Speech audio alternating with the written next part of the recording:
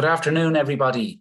You're very welcome to our February offering of our monthly Aware webinar series, the title of which today is Mental Health and Disability, Minding Our Mood. And within this webinar, and joining us today for the panel is Dr. Damien Lowry, Senior Counselling Psychologist at the Mater University Hospital. I'm delighted to welcome Damien along, and I'm looking forward to the conversation in the coming hour. Just to give you a little minute to settle down and make yourself comfortable wherever you're joining us from, and to welcome you along again. If this is your first time attending the webinar, or if you're a regular attendee, it's great to have you along, and we anticipate that you'll receive a lot of information and new tips in relation to maybe minding your own mood if you're joining us as someone with a disability, experiencing a physical disability. So we're looking forward to the conversation, as I say. And just to say as well, folks, that if you're impacted by anything that comes up in this discussion this afternoon, I, in my position as the Director of Services at Aware, encourage you, I'm Stephen McBride, the Director of Services at Aware, and I encourage you to reach out for support. And that might be with a loved one or a family member or a friend, but it also might be professional support through a GP, or perhaps even contacting our support line on 1800 80 48 48. But notwithstanding that, I'm just looking forward to this conversation and to introduce you to Dr. Damien Lowry. And if you'd like to say a little few words about yourself and maybe a broad overview or some opening remarks about the topic itself this afternoon. Thank you. Thanks, Stephen, and everybody at Aware for inviting me to contribute to this series. It's a genuine privilege, so thanks for that. Yeah, I guess where to begin, I probably should have prepared a little bit of a script in that regard, but I am Damien Lowry. I'm 44 years young this year, and I've been working in hospital psychology for the better part of 20 years.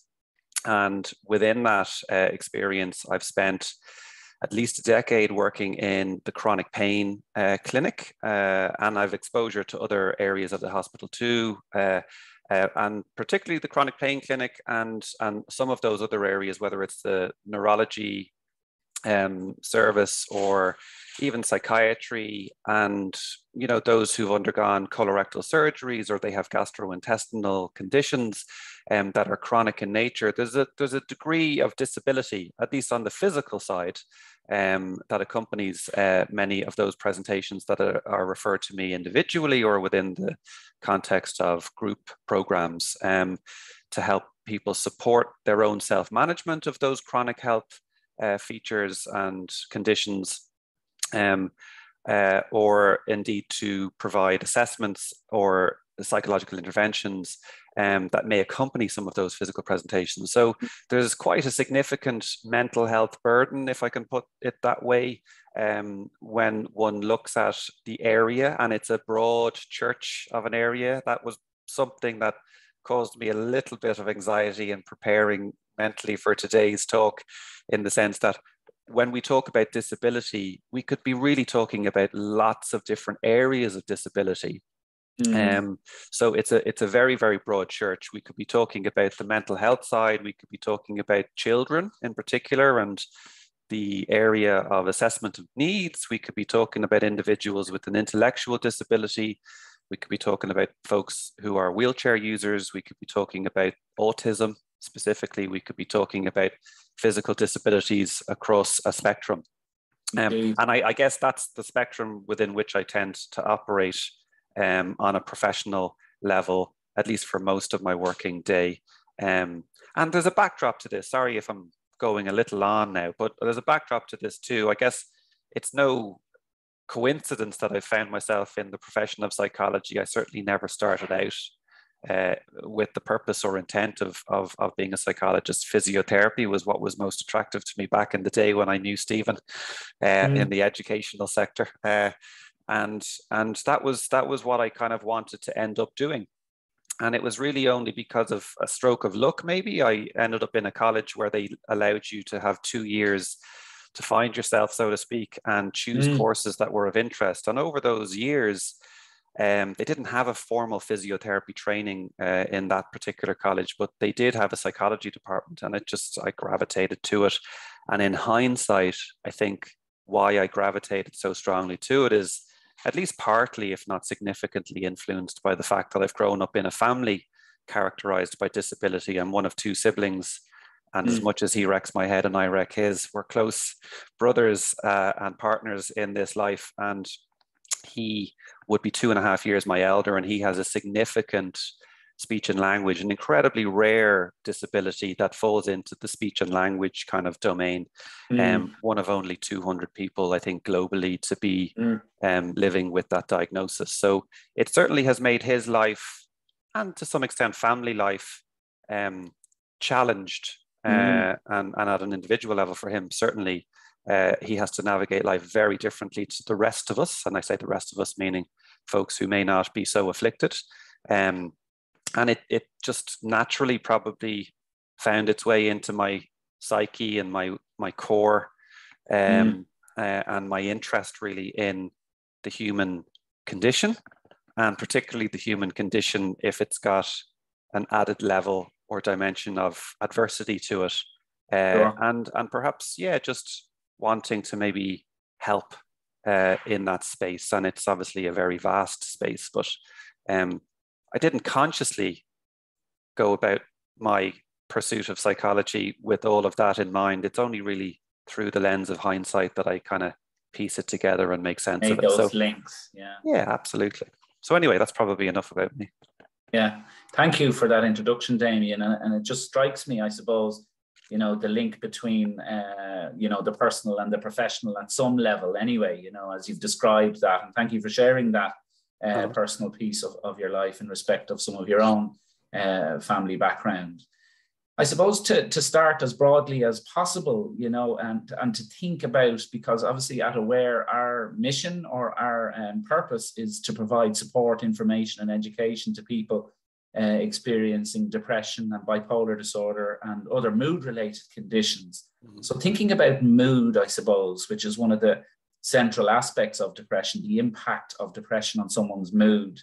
And what would you see, I suppose, as being the impact of, and obviously, as you said, and that's so helpful as an introduction, the broad church of disability and outlining that. What would you see, if you were to attribute it to maybe physical disability or maybe whatever comes to mind, the impact of a disability on a person's mood perspective, potentially, I suppose?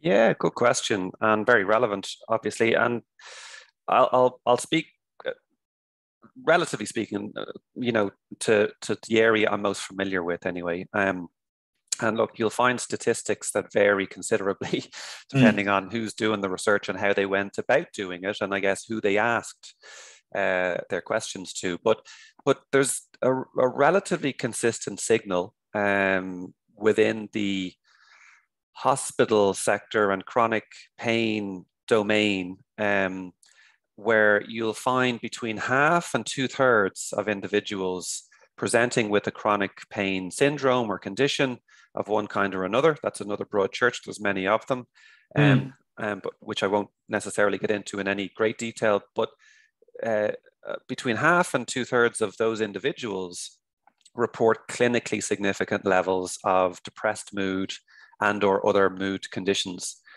which was a surprise to me. It now that I'm immersed in that field, it's not surprising to me. It makes more sense to me. But when I first heard it, I guess it took me a little bit by surprise. And look, there's going to be lots of nuance to that. There's going to be individual circumstances are obviously very relevant. That's an aggregate estimate. So that's looking at the entire kind of cohort or population of individuals within a pain clinic setting. And then if you drop down individually, there's going to be lots of reasons for why that might be the case. You might, at least, but my thinking will always kind of gravitate, at least initially, to, are we talking about a physical disability that's from birth? Or is it something that perhaps an individual has acquired? And not to say one is easier or more challenging than the other, but you're going to see different aspects emerge or arise as a consequence of, for example, an acquired disability. It's going to derail an individual in the context of their life. It's going to have various ramifications, perhaps if they're married or in a relationship, or they have children, or they have people who are dependent upon them, it's going to have a ripple effect. And sometimes those individuals that are sort of in those additional circles are kind of forgotten about. And I hear that message very clearly at times from those who are in caring roles. They're not as well supported some of the time, if not a lot of the time, as the individuals whom they provide care to, who have,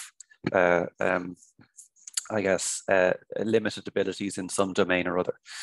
So mental health features are incredibly relevant. And I think that's why it's best practice for psychology as one of a number of professions to be part of, and for teams, particularly chronic pain teams, to be resourced with those who have psychological expertise to offer. And it's only really recently that teams across this country have started to resource. It's great to see, but there has been quite an uplift only of late in the pain clinics across Ireland, where we have a relatively small network of psychologists working in the pain field. And it's good to see that it's growing, but we're still, I think, single digits, you know, and I know we're a relatively small country, but it sort of speaks to, you know, how poorly resourced some of our services are and how behind the curve we find ourselves being some of the time, at least in this space. In your space, definitely. I suppose declaring a shared and mutual interest, as you've referenced earlier about our connection from the educational sector, I suppose it's important, am I right in saying at this juncture, to say that the individual unique worldview of any person with a disability, or as you form of disability, that subjective understanding is so important to mention too.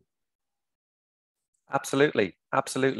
I know I could go down, I could think of so many different case examples and perhaps, you know, sort of scramble my brain a little bit just to try and illustrate the differences across different case presentations. You could have 10 people present or be referred to my work list for depression and the need for greater coping skills. These are phrases I kind of see on my referral letters on a routine basis. But each individual referral is going to be very unique at times in what the individual needs might be. I sort of already mentioned the fact that it could be something very long standing, or it could be something a bit more recent. And like if I think of my current Tuesday morning pain management program, there are 7 individuals in that group program, and the range of years that they've been affected by chronic pain for one reason or another, sometimes physical injury causing a chronic pain condition, sometimes it's something from younger or early life, but the least amount of time someone's been living in that with those challenges is 5 years, and the longest is 35 years. So there's quite a bit of variance even in that sort of anecdotal one group that I'm referencing. But you're going to have people, referring to the fact that they possibly have suffered a job loss as a consequence of their disability. Maybe that introduces significant financial stress or instability and future uncertainty, which may be affected or happening at the individual level, or indeed at the family level. If an income is something that's being dependent upon, to provide for more than one individual in that family unit, there can be significant mental and psychological adjustments required of an individual, and that's easier described than worked through. I think if that word resonates very strongly with me, I know the nomenclature and the kind of vocabulary that you see thrown around on letters between disciplines and colleagues here in the hospital can be quite clinical or technical sounding, but adjustment disorder is something frequently named or included within letters or referral letters or reports that are sent to me for individuals that in real terms are having major difficulties adjusting to life, which is now very different, markedly different from what life was like for them however long ago, prior to the onset of something, whether that was a road traffic accident, whether that resulted in, a permanent spinal injury or even limb amputation, which wouldn't be uncommon. Sure. You know, life suddenly takes on a different feel altogether. And there's lots to get to grips with around that, not only in practical everyday terms, sure, but also at a psychological level. And the world moves on kind of quickly. It's supportive, at least the nuclear support groups or networks that surround us are there for us, and they want the best for us, but they kind of move on quicker than we do at an individual level. So that sure tends to happen over a different trajectory, and a trajectory I think that some people don't fully appreciate. I have a person in my life, I mentioned that I have a brother with a disability, yes, and speech and language, and he uses sign language. And a little interesting kind of anecdote that I'll throw in on top of that is that we as a family, I was like a newborn when it happened to him. He acquired it at the age of 2 or 3. So I was literally just new to the world. I knew no different. I grew up in that space. So it was all kind of standard family stuff for me. But my parents certainly were scrambling very hard. And I can remember moments that in hindsight where I kind of now recognize just what they were up to. But they were always lobbying, always fighting constructively, but fighting like tooth and nail for services that should just be routine, not just for my brother, but for, I guess, any family contending with or dealing with these matters, or any individual afflicted in one way or another by life-changing circumstances. Sure. And we have a major dearth of services and resources in place to provide. And I think that's ultimately the crux of the problem when it comes to a lot of this stuff. So anyway, just to not stray too far from the anecdote I'm sharing, which is my parents ultimately went about setting up their own unit because no one could do it better for my brother than them, you know, and they, I guess, found a person who happened to be a nun. You'd never know it if you knew her. She's one of my favorite people on the planet, as much as I may not, the religiosity of my family life and her didn't rub off on me, I'm afraid to say. But, to add, yeah, exactly.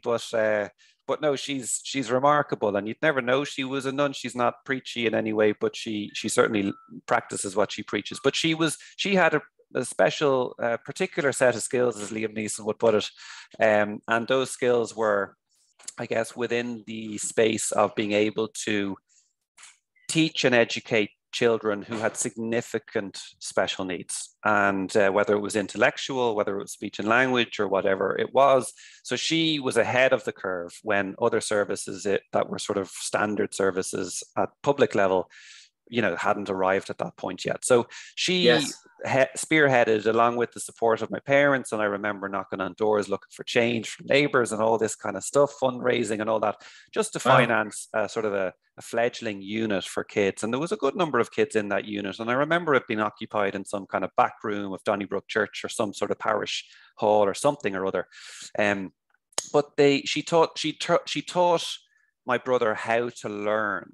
And this is when he was around 7 or 8 or 9. And that's when his education really started. Before that, he'd been in institutions or sort of units where there was like children who were significantly affected physically and mentally. And he was coming home worse than he was going to school.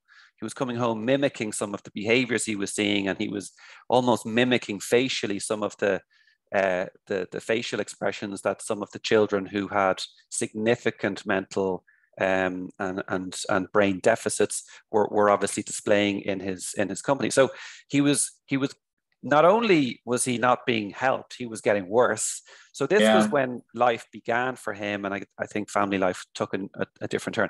So she taught him sign language, and obviously she would have known and learned more sign language at the time. But fast forward a number of years later, being a nun, she went on a mission somewhere to Kenya. She was helping the local villages and tribes drill for fresh water and whatever, and she was traversing, you know, deserts or certainly terrain that was, you know, the long distances between villages and all the rest. And a jeep turned over, and 3 people in the jeep died. One was significantly disabled as a consequence. I think spinal injury was incurred. She got pinned and she lost an arm as a consequence. She almost died, but she survived, and she had many, many amputations in Beaumont Hospital. And it was only, actually, the reason it's sort of fresh in my mind is because it was only last weekend we went out for lunch in a local hotel, and she disclosed that it had been 30 years to the day on that. She didn't tell us beforehand, but it was 30 years to the day that she had been in that accident. So it was 30 years ago, but it caused a bizarre standoff between her and my brother then, because now she had an amputation. It was her right arm. She could no longer sign to him. She had prosthesis, which was an inactive prosthesis. And so it added a new kind of interesting, challenging dynamic chapter to their relationship. Yes. And so he didn't take that well, but strangely, now they're very close still now, but at the time it was another shock that he had to sort of absorb and adjust to and overcome, when he had enough to be kind of navigating and getting on with. So anyway, but she shared something with me, and I hope this doesn't agitate or land awkwardly with anyone who may be listening or tuning in, who possibly finds themselves in a similar predicament. I mean nothing but relaying a sort of an insight that she said from her perspective subjectively, which I've kind of taken on professionally, and actually have found it to have benefited not only me, but some of the individuals I've happened to work with who perhaps have suffered a limb amputation, or have found themselves having to adjust to a spinal injury. Cauda equina syndrome would be something that's quite common in the pain clinic, and it's ultimately a spinal injury that can result in incontinence or a foot drop and the need to wear leg braces and ankle braces, etc., just to support one in being able to mobilize. But she said the first year was just a whirlwind. Like, it didn't really register at all over the course of 12 months. Everyone else around her had moved on, right? They were like, oh yeah, you've been in an accident, I see you're alive and well, and sure, like, aren't you great? And anything you need, let us know. And they didn't really mean that. They just wanted to sort of, impart something supportive and then kind of get on with whatever their own life was about. The second year, if not even spilling over into the third year, that's when she really had to work hard at the psychological adjustment to her circumstances. The everyday practical kind of healing, recovery, maybe, getting fitted with the prosthesis. The hospital appointments were kind of chock-a-block really for her in the first year. There was lots of medical support and review. She was well held and well supported, notwithstanding kind of shortcomings in the healthcare sort of sector as well. But it was really when she was sort of, so to speak, discharged, or the intervals between appointments were spaced out, and now it was kind of up to her to self-manage. And it really dawned on her that this is life now. There isn't something temporary to this. This is permanent. And how do I handle that? And that's for her and others that I've worked with, maybe not everybody, but that's when it really hit home psychologically. That's when mood really took I don't want to say beating, but it was hugely affected. That's when the emotional struggle really began in earnest for her, and that's when she needed the support on that front the most. And as long as I'd been working, I think she told me that about 5 years ago, I'd been working in hospital psychology 15 years. I kind of had a sense of it, but sometimes if you hear something, it registers, it resonates, and actually it kind of impacts and changes your practice, and you realize actually, yeah, there's more to that than I appreciated previously. And I like to think, at least I've tried to have it enhance the way I appreciate where someone's at. If they're doing well, as many people seem to be in the early stages, I am very encouraged by that, but I'm also cognizant of the fact that this may not be the time that you need the referral to me. The healthcare professional has referred you to me because they're freaked out. They want you supported. You're actually fine. So you're not in a position where you're distressed yet. We may need to meet or do more work later down the road as opposed to now. And that creates the uncertainty or unpredictable nature of it with this adjustment, because I'm tuning into that word, the adjustment to a disability and the ongoing work that needs, that may need a psychological intervention, it may not, and it may be supported by people in your social network, your family, your friends, and yet realizing that it's just like life in and of itself, that it's an ongoing kind of journey, and who knows what's going to happen or how our mood is going to be impacted by the events of our life as they happen to us. Indeed. Just at this juncture within the webinar, to invite people as part of the attendance to offer questions and answers, which I'll be able to field and offer to Damien. So I think we're suitably warmed up now, in the conversation for you all. If you have a question that I can tease out with Damien, please, I'm encouraging you to put it into the chat box, and I'll have a conversation or field those questions with Damien. Just to come back to that idea, I was tuning into the aspect, and I suppose you touched on it in relation to your own family background, but this idea, I suppose, around disability and the carer, and disability and the family member who holds that emotional space or emotional burden. And we see that very prevalently in Aware to do with are the supporters. And we have a program, a Relatives and Friends program, which is a 4-week educational program for the loved ones of people who experience depression or bipolar to come and attend. So what is your kind of sense of that in relation to how a person with a disability can, the relationship piece? What's important in the relationship piece between the person with a disability, who, whatever shape or form that is, and also their loved one, and what might be helpful in that regard, I suppose? You've hit me with a fantastic question, and I'm going to hold my hands up and say I don't necessarily have the answer. I'm not sure there is an answer, a singular. But and might I commend you guys in Aware for developing such a program. I think that's really, really good to see. I'm very glad that you've put in the work to do that. And in saying that, this is, I'm a little conflicted, not in any way towards the good work that Aware are doing, but I'm a little conflicted in the sense that, there's something that sticks in my craw, I think, when I hate to be overly critical, because I empathize with those, whomever they happen to be at any given time, who are in government, and it's a serial sort of governance issue, and I guess attitude or policy brief by the state, which it's failing on in some areas. It's doing lots that's good, but this is a space that's really, really problematic, Sure. and in a way that the state, I would argue, almost disowns itself of some of the responsibility it should probably be taking on, because we have such a vibrant charity sector. And it's in that space where charities like Aware and indeed others do amazing work, but it's picking up the slack that shouldn't need to be picked up in a way, right? Now, interesting discussion point. Yes. Yeah.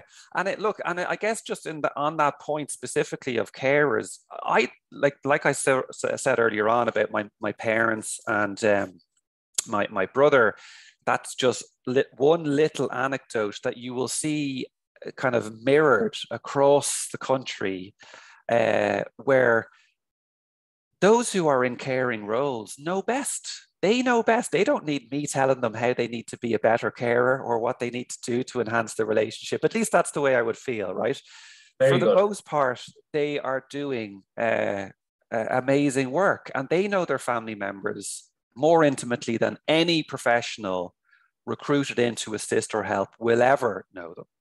And in a way, that's part of the solution, I think, is to have carers more involved with the services. But perhaps I have it the wrong way around. I think there needs to be services more resourced to support carers doing the good work that they do. And now, I hope I'm not out of place in saying this. I'm actually drawing from, and I need to reference him because he's an amazing character, He had my vote for the Senate, Senator Tom Clonan.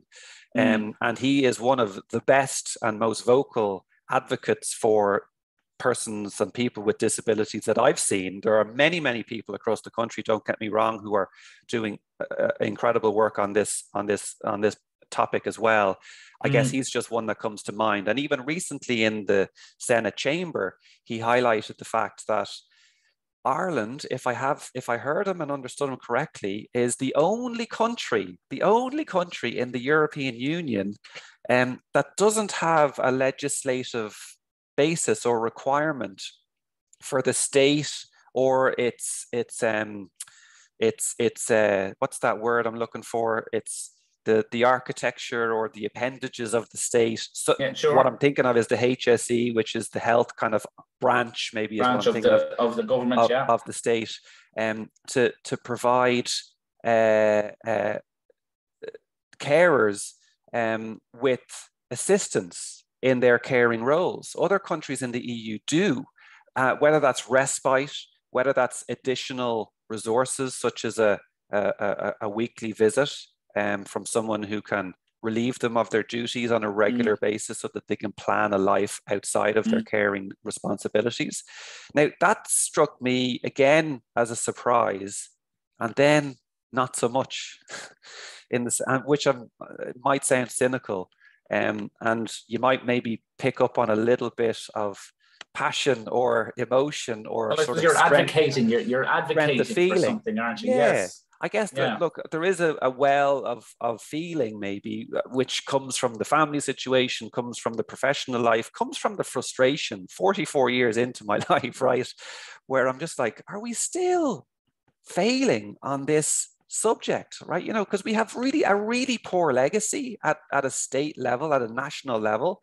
And I'm not throwing all of the responsibility and blame onto government for that. The government sets policy. So it does have it has to take on a sizable share of the responsibility when it comes to this legacy of failing people with disabilities in one way or another.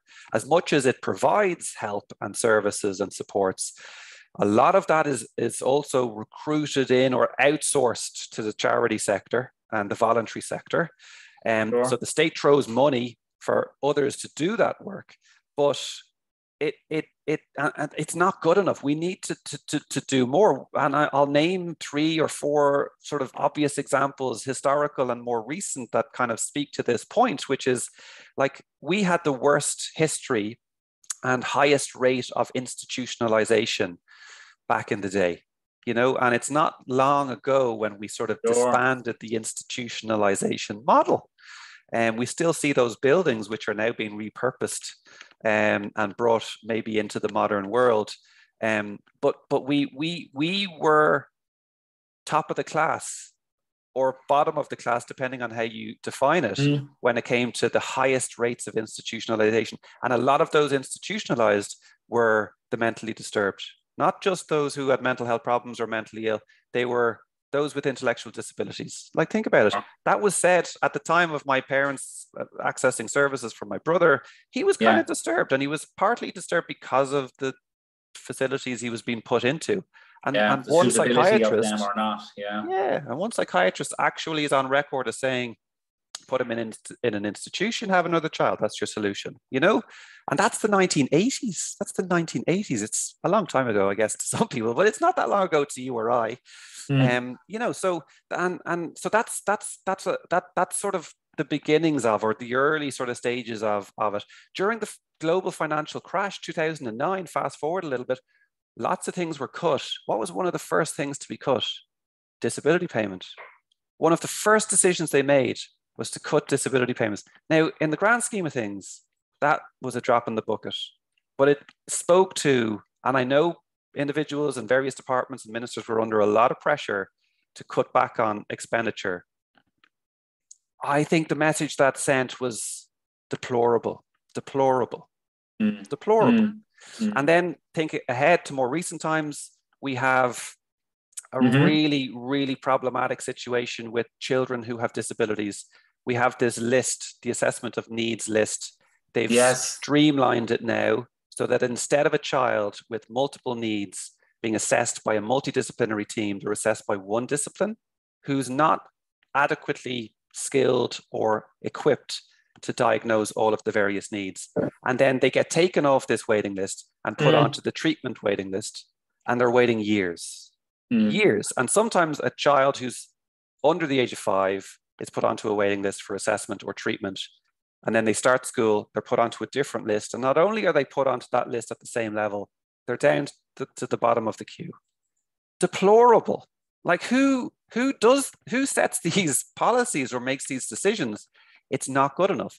Last point, go on, because it's salient, is what's in the news currently and has been in the last week. And I don't know all of the intricacies, but I've heard enough on the 6-1 and 9 o'clock news to know that those who were put into nursing home care over the last number of decades were taken off and deprived of their disability benefit inappropriately, which is scandalous, if not criminal. So when you kind of appreciate the bigger picture and the legacy issues and the track record, which is not just historical, it's ongoing, and the state, for perhaps arguably legitimate or valid legal reasons, can defend its position to fight tooth and nail, families fighting for services that their children or family members are entitled to, including those who care for. Parents are obviously carers of their children and dependents, but you also have individuals who are carers fighting for services for adult members of their family or members of their community. Sure. And they're continuing this approach. It's like, if I'm to conjure my inner Eamon Dunphy, it's an absolute disgrace. Like, it really, really is. It puts a really poor taste in my mouth. It makes me angry. And if there's an emotion that stands alongside depression or anxiety and worry that you see feature very regularly in the disability world, it's anger. Yes. And it's not just because of feeling hard done by or feeling like someone has there's been an injustice. You look around you and you see a world that's just functioning more easily than your world is enabling or facilitating. Sure. So it's natural that anger or frustration might occur in that context. But some of that, if not a lot of that anger, goes back to the point Senator Tom Clonan and others, the Ombudsman for Children, Niall Muldoon. I have to give him a good shout out. He's an incredible ombudsman and advocate for kids and those particularly with disabilities. Because, like, when you look at the EU, Ireland is differentiated from our EU counterparts by not having some of this stuff that's written into UN conventions on persons with disabilities. As you know, it's an opt-in. So if it's optional, sure, we don't have to do it. But what does that say about our national attitude towards this area? Yeah. And that's, I just feel strongly about that. Sorry. You do. And thanks for articulating that position, you know, and the strength of feeling you have about it, as you put it. Because if you bring it back to the purpose of our discussion too, because it's intrinsically linked in that way, that how does, you know, the overall context and the society we live in impact our mood? And we can't but be impacted by societal issues that you've articulated. And for a person with a disability of whichever hue, shape or color, whatever the disability is, what's happening around it has surely an impact on a person's mood and how they mind their mood. And we've had a contribution from a member of a participant at the webinar here to someone disclosing that they have a diagnosis of bipolar and finding it hard to manage. And I think this speaks to stigma in some level. You know, the question, I suppose, have someone with bipolar been able to maintain or to achieve a stable, well-paid job? And that kind of desire and what might be the obstacles and barriers put in place societally, I think is what you're speaking to, that at some level may intrude and preclude a person from maintaining that steady, well-paid job, you know. So I suppose we're speaking to stigma a little bit, or exclusion, and that experience. Yeah. For sure. Stigma is a thing.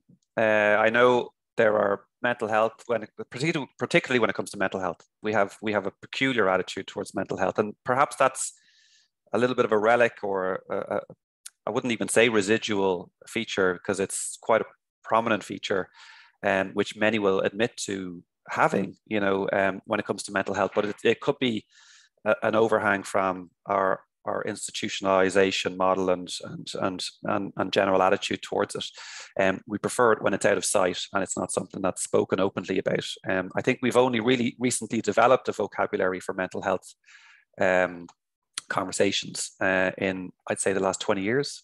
And it's still growing or developing, and has a good way to go. When it comes to bipolar, I think it is one of those mental health diagnoses or classifications that tends to be considered, appropriately so at times, in the more severe end of the spectrum when it comes to mental illness or mental health. I know people have preferable terms, and it's tricky to get it perfectly right for everybody, but you know, it's one thing to have a diagnosis of it. It's another thing to be treated appropriately for it. And so accessing services can be a real challenge. Overcoming stigma is important, but then actually having access to well-resourced services is the next hurdle. And it's not a small hurdle, it's a significant hurdle. I read something recently, I hope again it's not too out of context or too off the mark, but 40% of psychology posts are unfilled. And you will find similar levels, maybe 20 to 30%, depending on the discipline, of psychiatry posts being unfilled, of occupational therapy posts being unfilled, of other mental health professional posts in these services, whether it's CAMS, whether it's the adult mental health services, the primary care services in our communities being unfilled. Our mental health budget spend, again, back to government and policy, is half of what it has been recommended to be. Half. That's again another expression, another symptom of our attitude towards this. So individuals who have a diagnosis of bipolar have enough to be contending with without having major glaring holes and gaps in services that are supposed to be in place to support them in being able to function as meaningful, valuable members of society, which they can be in theory. And by extension, I'll just say this before I go on and with another rant, but this kind of raises a sort of a secondary issue then, which is this inadvertent, perhaps deliberate discrimination between those who have means and those who haven't.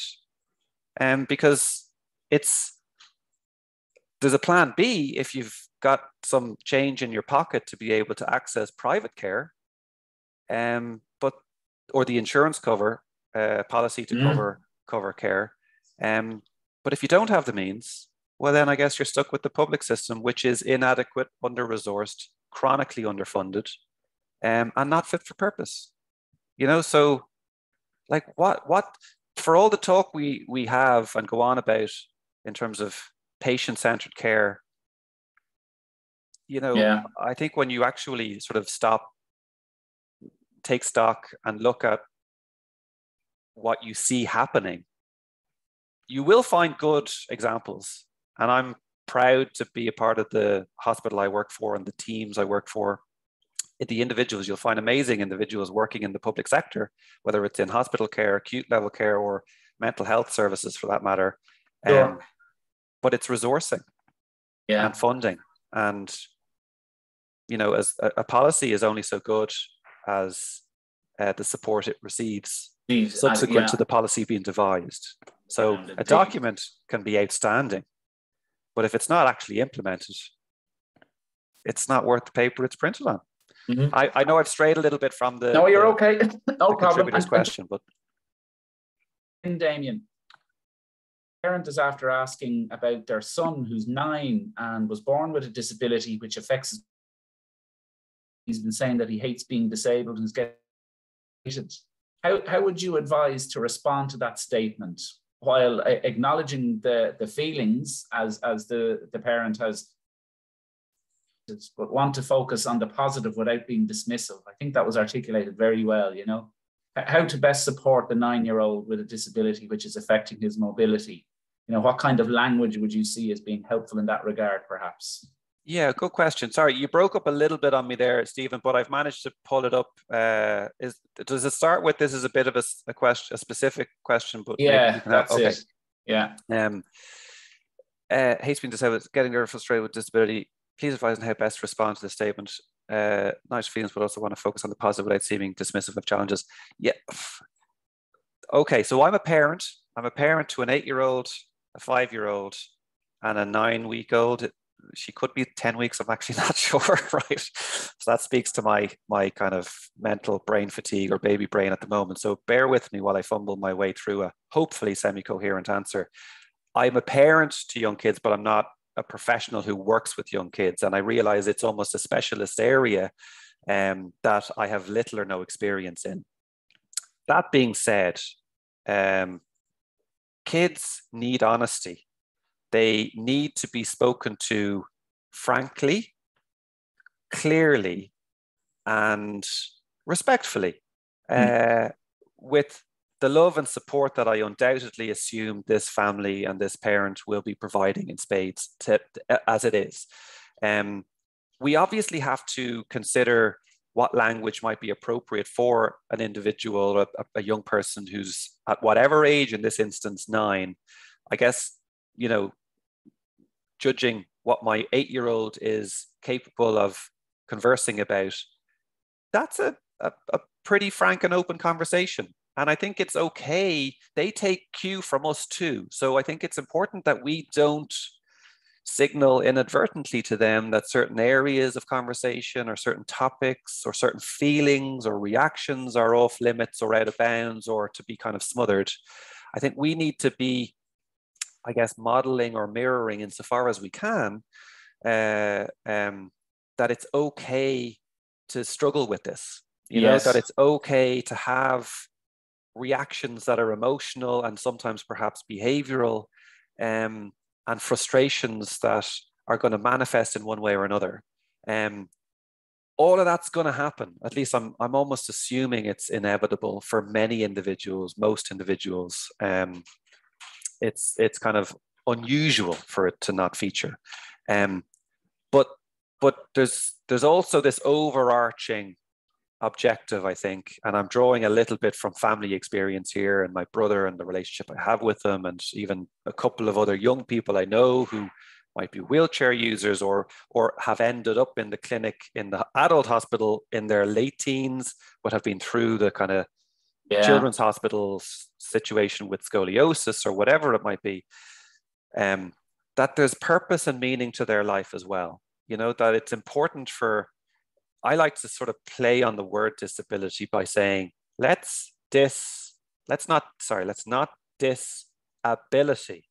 So there is a particular characteristic that stands aside from many other characteristics to do with this individual.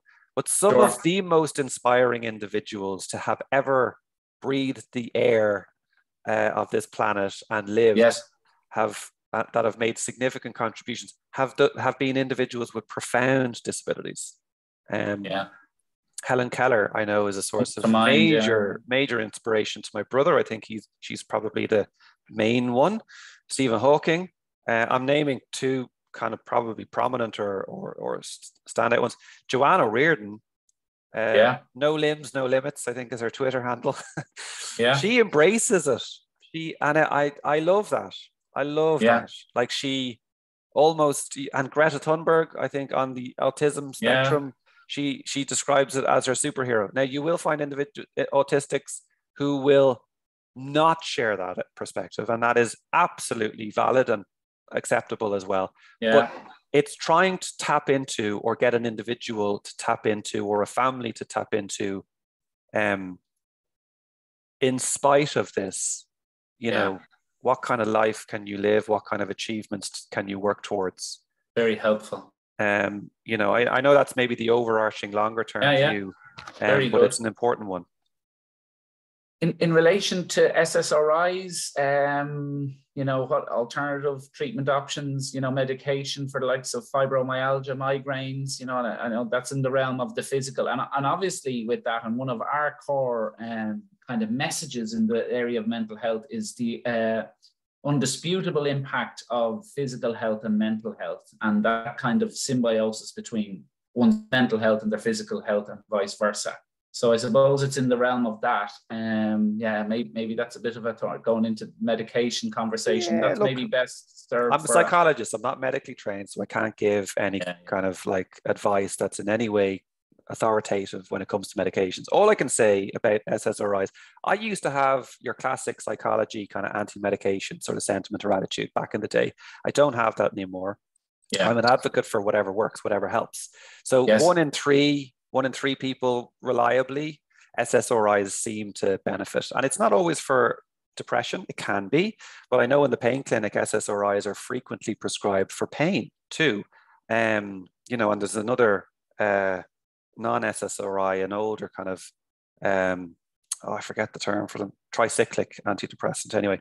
Amitriptyline is the name of it. That's prescribed for the triad of chronic pain. So pain, neuropathic pain in particular, mood and sleep, because there's a bit of a sedating effect to it. So it benefits people who may have difficulty sleeping reliably, consistently, you know, through the night because of pain or because of mood.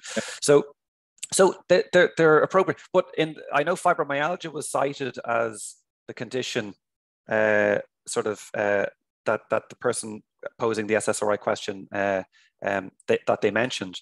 And I run fibromyalgia groups that are physiotherapy led, but psychology is parachuted in and nursing expertise is parachuted in, consultant expertise is parachuted in as well. It's a physiotherapy led program though. That is relevant. So if someone out there was able to come up with, I'm not going to say SSRI, but a pill that somehow packed inside that pill the benefits of aerobic exercise, it would be the frontline therapeutic used. Treatment. It would be the best possible medication that you could administer.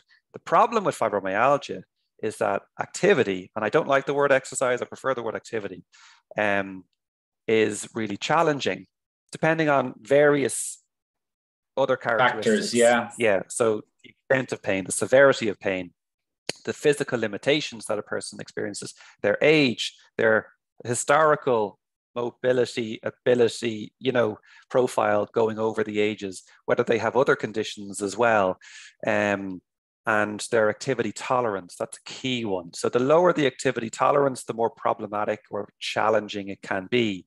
But speaking from experience of a family member who had a diagnosis of fibromyalgia and had difficulty jogging, walking, let alone jogging or anything more strenuous, swimming was their chosen approach. And over the course of 2 or 3 years, their fibromyalgia didn't necessarily disappear entirely, but it improved dramatically. They were committed, they were disciplined, they had the means to go to the local swimming pool on a regular basis, and it became their valued activity. And nothing else got in the way of it, notwithstanding exceptional circumstances. Very good. And the water, I know it's used for the fibromyalgia group here and other individuals with physical chronic pain and conditions. The hydrotherapy pool is a kind of a favorite of the patients. It's heated water, so it warms the body, which enables greater flexibility and mobility exercises in the water. That's key. The buoyancy of it too. So it takes the kind of weight that gravity imposes on your body, so you can perhaps move around a little bit more easily. And also the resistance of the water kind of sort of has this secondary strengthening effect if you're walking through the shallows. But, you know, if the local swimming pool is a good plan B, sea swimming is all the rage these days. I don't know. I haven't braved it yet. I need about 3 wetsuits on me before I can brave it. I'm conscious of time, Damien, just before, and I just want to field one more question to you. You know, there's a couple that have come in, you know, and briefly, you know, because just to sum things up then in a minute, is coping with a recent disability, the recent onset and diagnosis of a disability, and if the difficulty getting out into the community, you know, and this speaks to another societal issue around paths and roads, you know, not being great for walking, and what kind of, if not advice, but just kind of acknowledging that. And I want to acknowledge that, you know, because we discussed that, I suppose, in our preparatory discussion for this webinar, you know. But I suppose that's the kind of the environmental impact of disability, but also kind of the psychological, the link between that and the psychological aspect of coming to terms with a recent disability. If you can briefly respond to that. Thank you.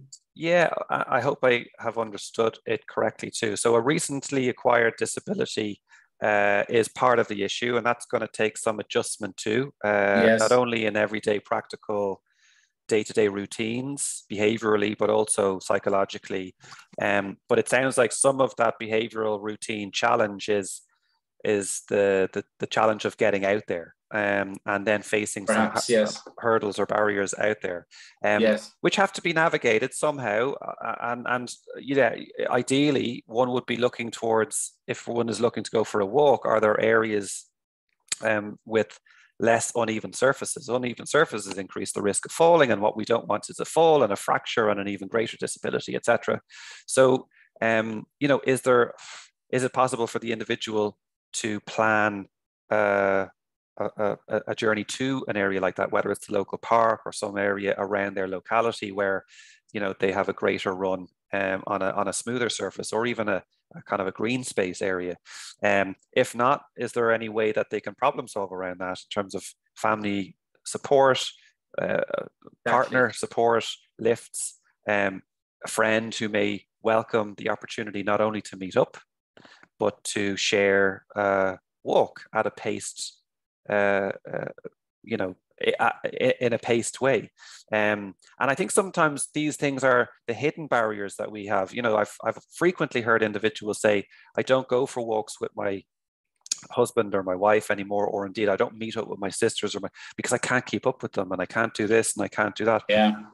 Rather than actually trying to, now I'm not straying into criticism or judgment in any way, but rather than trying to sort of broach the idea that there are other alternative ways of achieving something similar, not the same thing. It doesn't have to be the hike up the mountains. It doesn't have to be, you know, the quick paced speed walk down the pier or wherever one is.